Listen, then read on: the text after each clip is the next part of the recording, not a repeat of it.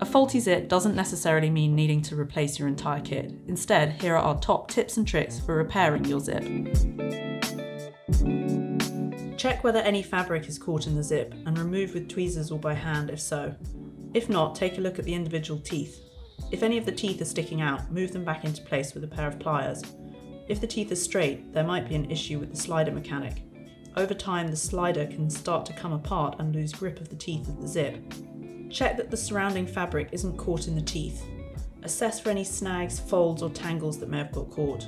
If you find the surrounding fabric is caught, gently pull it away from the zip, either by hand or with tweezers, but make sure you don't tear the fabric. If it's still snagging, then take a graphite pencil and rub the front side of the teeth, focusing on the middle where the teeth intersect. If the zip glides smoothly, wipe off the remaining graphite. If the zip continues to stick, use a product with more lubrication.